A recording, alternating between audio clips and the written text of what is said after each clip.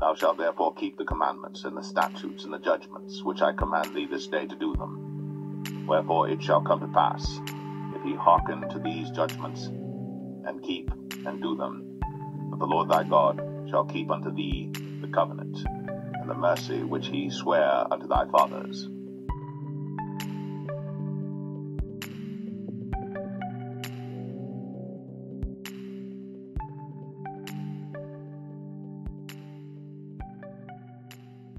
Many years ago, the Most High exiled his people out of the promised land.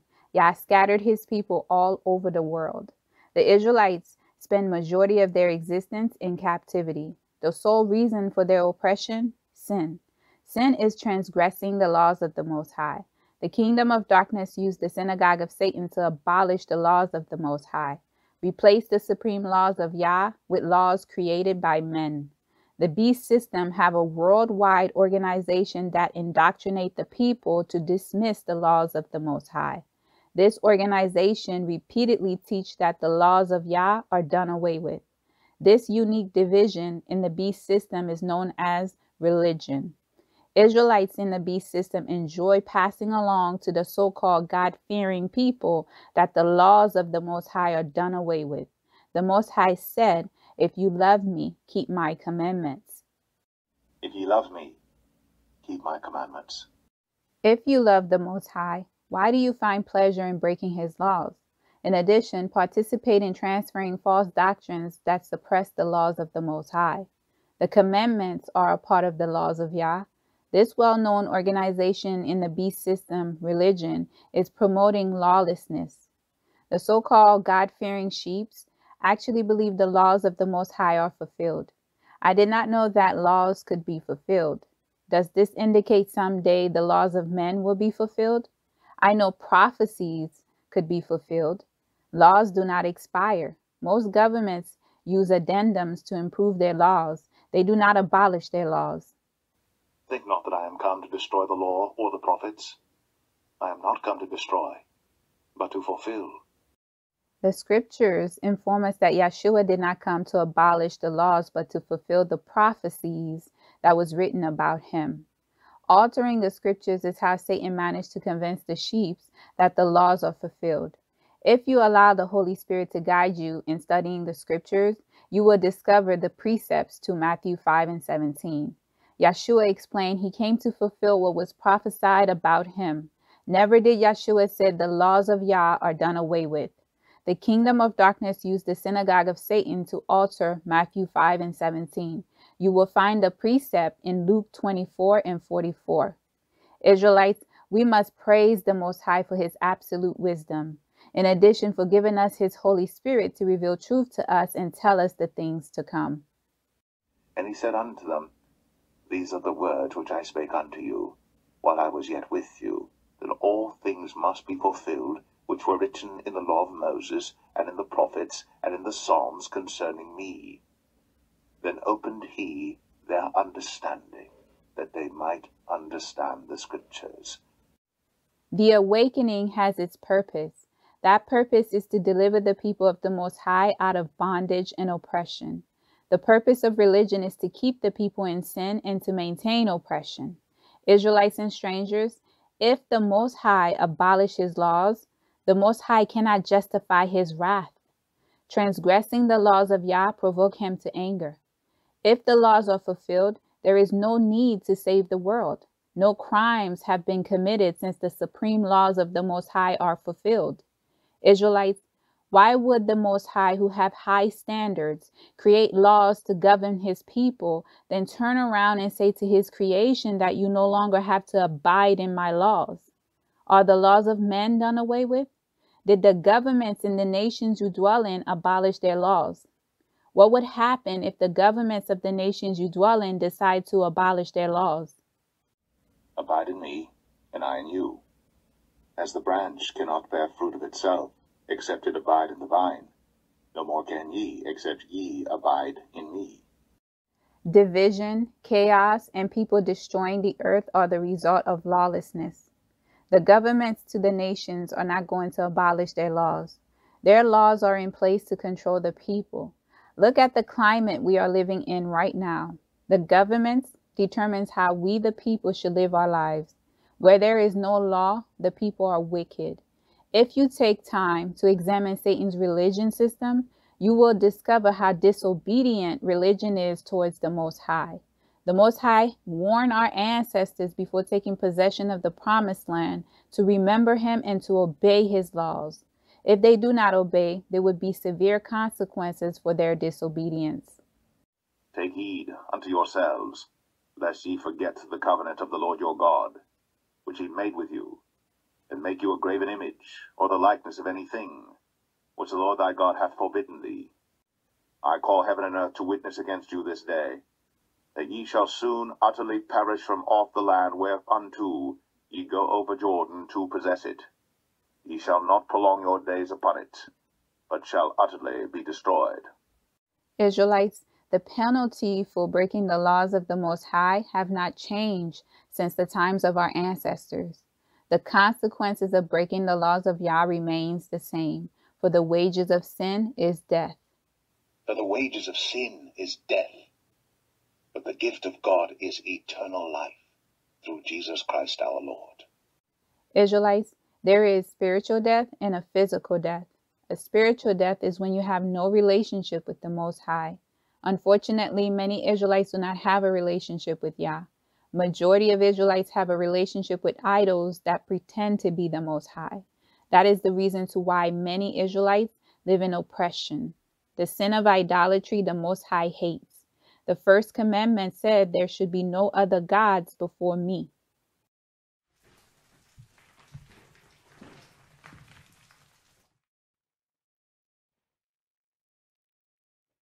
I am the Lord thy God, which have brought thee out of the land of Egypt, out of the house of bondage. Thou shalt have no other gods before me. A physical death is when your spirit separates from your flesh or your body. The scriptures inform us that it is appointed for everyone to die once after judgment. The timing to your physical death is set by the Most High. Israelites, iniquity can accelerate your physical death. When a person is lost in iniquity, the consequences of sin must take place. The scriptures said the wages of sin is death. Israelites, no shortcuts are permissible with dealing with the laws of the Most High. The religious establishments have made the Most High appear to be a passive entity that will accept lawlessness. The Most High will not participate in sin, nor will he dismiss the penalty to sin. The Most High will give his people the opportunity to repent, but if one refuses, a physical death will happen before the appointed time. Do not be quick to label a person innocent when a physical death occurs. All have sinned and fallen short of his glory. For all have sinned, and come short of the glory of God. It is important for you to examine yourself daily and repent of known and unknown sins. Allow the Most High to do the necessary work that must be done in your life. All of us want to spend eternity with the Most High. If you follow the doctrines from religion to serve the Most High, the lake of fire will be your resting place. Do not allow Satan to use religion and sin to lead you on the broad road to destruction. Enter ye in at the strait gate. For wide is the gate, and broad is the way that leadeth to destruction, and many there be which go in thereat. Too many Israelites want to plead their innocency when they are dealing with oppression. Depending on how you live would determine the root for your oppression. Israelites, oppression stems from the kingdom of darkness. The Most High used that oppression to discipline, judge, and elevate you. The kingdom of darkness used oppression to keep you in bondage. Remember, Israelites, the events that takes place in your life would help you determine if the Most High is using oppression for discipline and judgment. In order for Satan to oppress your life, he needs permission. Without permission, Satan cannot control you. Israelites, when the Most High allows Satan to oppress you, he is granting permission. And the Lord said, Simon, Simon, behold, Satan hath desired to have you, that he may sift you as wheat. But I have prayed for thee, that thy faith fail not, and when thou art converted, strengthen thy brethren. The Most High has multiple reasons to allow the kingdom of darkness to oppress you. Besides the Most High allowing Satan to come against you, the kingdom of darkness will use many other deceptions to deceive people into giving permission. The number one strategy Satan used against all people, a lack of knowledge. The scripture said, "My people are destroyed from lack of knowledge." My people are destroyed for lack of knowledge, because thou hast rejected knowledge. I will also reject thee, that thou shalt be no priest to me. Seeing that thou hast forgotten the law of thy God, I will also forget thy children. From a lack of knowledge, the heathens claim our history for themselves. From a lack of knowledge, Israelites who are unaware of their rich history trade their glory for the lesser. If Israelites understood how the kingdom of darkness operate, they would not allow Satan, his angels, and the workers of iniquity deceive them. When you are full of wisdom and understanding, you can command the enemy to flee before you 7 ways. The Lord shall cause thine enemies that rise up against thee to be smitten before thy face. They shall come out against thee 1 way, and flee before thee 7 ways. When I did not know how the spirit realm operate, the kingdom of darkness was successful in forging covenants with me. Satan was oppressing my life. I was living in bondage. Now that my knowledge has increased on how the spirit realm operates, the kingdom of darkness cannot oppress my life without a battle. Today, many Israelites reject knowledge. They have little tolerance for the affairs of the Most High. Because many Israelites do not know how the Most High operate, they mistake the judgment from the Most High for racism, discrimination, and many other oppression in their life. Remember, Israelites, if you disobey the laws of the Most High, you are not protected by the Most High. Sin separates you from the Most High. Behold, the Lord's hand is not shortened, that it cannot save, neither his ear heavy, that it cannot hear. But your iniquities have separated between you and your God, and your sins have hid his face from you, that he will not hear. Many Israelites in this generation are not protected. The kingdom of darkness is having their way with them. Too many Israelites place their confidence in the religious system, which offer them no protection. For a lack of knowledge, the kingdom of darkness deceived them into accepting religion versus the Most High. Remember, the Elohim of Israel and the God of religion are not the same. Breaking the laws of Yah or sin is the sole purpose to your oppression. The kingdom of darkness has to get you to break the laws of the Most High. After breaking the laws of Yah, Satan gained the opportunity to oppress your life. Demonic dreams is the gateway the kingdom of darkness used to establish many covenants. Once the covenant is established, your life starts to fall apart. Satan will send the workers of iniquity to oppress your life in many ways, through white supremacy, police brutality, family feuds, economic oppression, and many other ways to keep you in bondage. The longer Satan keeps you oppressed, the longer the kingdom of darkness and the workers of iniquity rule. It is important that you comprehend, Israelites, the people who benefit from the beast system will not help you. Why would they come against a system that has been helping them prosper and dominate you? Overthrowing the beast system is the end of the times of the heathens.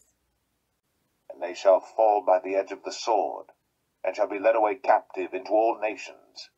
And Jerusalem shall be trodden down of the Gentiles until the times of the Gentiles be fulfilled. The images the mainstream media is pushing of heathens marching with you because they are for your cause is false. Behind the scenes, they continue to kill you. Nothing has changed. It is time that you wake up, Black people, and stop believing the very people the kingdom of darkness use against you to help you.